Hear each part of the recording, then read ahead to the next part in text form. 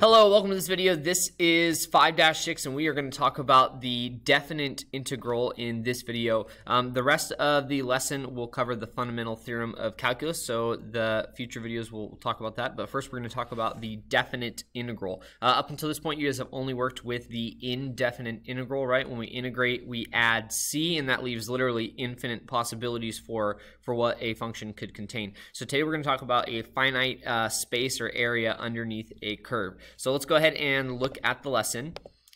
And here this says a definite integral is written with upper and lower limits attached to an integration expression such as the integral of a to b f of x dx. And really this is the new portion for this lesson is we have limits, an upper bound and a lower bound of what we're actually integrating for.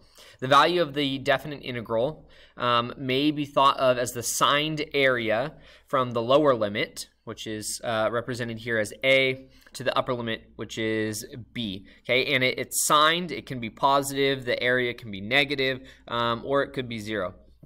Unlike previous integration processes which produced an indefinite integral, represent a family of curves, the definite integral represents a number of values. So whenever you have a value from, or an integral from a to b, you're looking for an actual number. Now, some of the notes here are for a TI-84, which is a really, it's a different calculator than we use the TI Nspire. So I'm going to go ahead and show you some examples. Before I go ahead and show you how to calculate these, I actually want to show you visually what is going on. So I'm going to bring up the calculator and I'm going to add a graph. And what I'm going to do is I'm going to add in the function, the first example that they want us to go ahead and graph. So here is the function, and they want the integral from -3 to 1. So I'll go analyze graph, integral, and visually you're gonna see what's going on here. So from -3, that's -3 to 1, which is right there. And you see this gray area, that is the integral. That's the finite area that we're going to be calculating and actually get a value for in these examples. Okay, so notice the area here, it could be negative, right? The area here is positive and the area here is negative. So these kind of take away area from here. All right, so let's go ahead and I'm going to open up a new page. I'm going to do this in the calculator section. So from here, we can go to Menu, Calculus, and I am going to take a numerical integral. That is a definite integral. So numerical integral, and I'll enter the limits, right? So lower bound is on the bottom, right? The lower, and then the upper bound, and then I'll enter the function. So x cubed minus 6x, and I want to integrate with respect to x. So we get 4. Okay, so that's our answer. So in our notes, this is equal to 4. That's it. All right, now let's go ahead and integrate this from √6 to √6. So I want square root of 6, sorry, -6. To positive √6.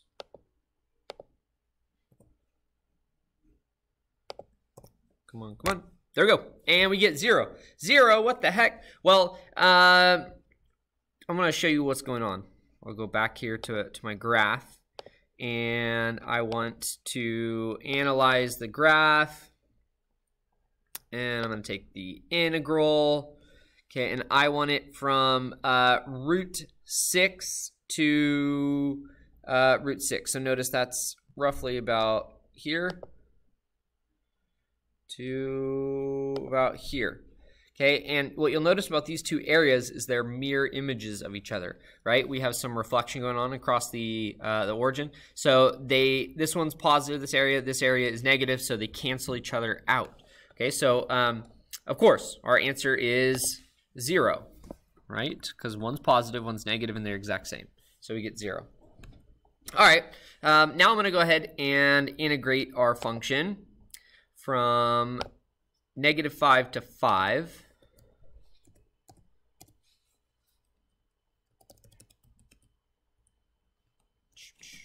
Copy.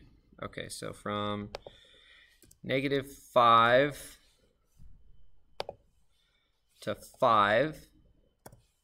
And I don't want just this, I want the absolute value. So a couple ways you can do absolute value. You can type in ABS parentheses and it will take the absolute value of that area. The other way to do this is to go to your the mathematical functions next to the book, and you have absolute value sign right there. So I'll go ahead and I'll calculate this. Escape. So I don't know why that won't go away. Okay, and we get 198.5. So 198.5. Okay, another thing to make sure is in your calculator, make sure that your settings, you are float, 7, 8. You just want to make sure you have a good value, and to make sure you get more than 3 places, right? Rounded or truncated. That's what you want. Okay. The next page in your notes, the next portion, it's just talking about how sometimes we can actually use the function, the math menu, and you can get a more approximated value. And I'm just going to show you the other way to kind of, oh, there's Ella, to calculate this indefinite integral here. So we have, and again in the functions, here is another way that you can calculate the integral. So from -5 to 5, and I'll enter the absolute value of x cubed minus 6x dx. Okay, and you get 198.5. So notice here, same exact values. Okay, just a different way of computing the integral. Okay, all right. So the next part 5, it says use the idea of signed area to evaluate the integral from 0 to 3 of the absolute value of 2x minus 1 dx without using a calculator. So I went ahead and I drew the function ahead of time, and note, right, this function here, 2x minus 1, this is just a straight line with a y-intercept at -1 and a slope of 2. Okay, but because we have absolute value, I'm going to go ahead and reflect everything below the x-axis. There goes the lights. Woo! Above the x-axis.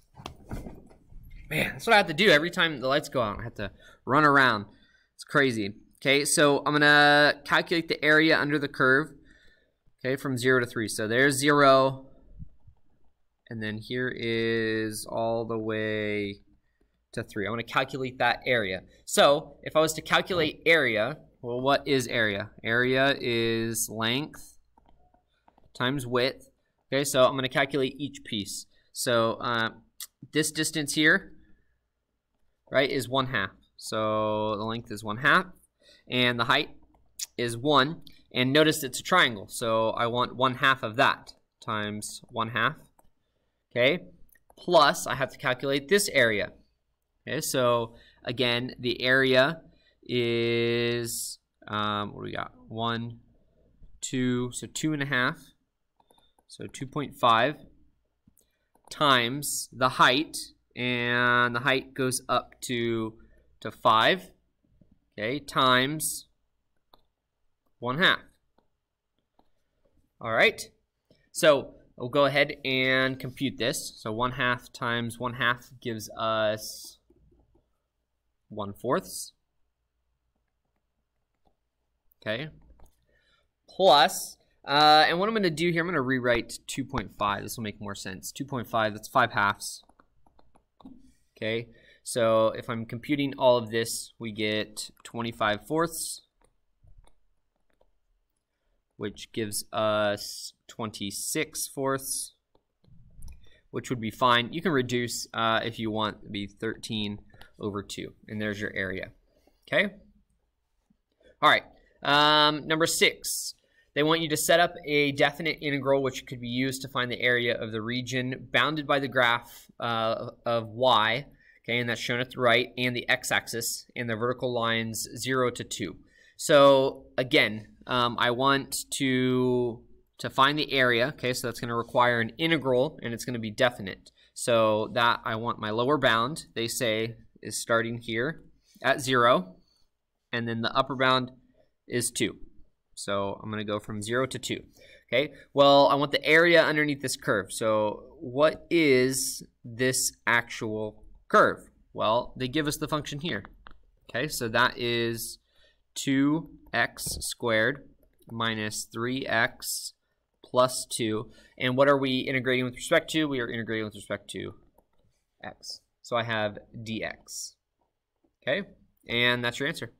All right, that is it for this video. In the next video, we'll go ahead and we will talk about the fundamental theorem of calculus, and we're going to kind of discover. So the next video will just be more exploratory and kind of shaping the fundamental theorem of calculus. Catch you next time. Peace.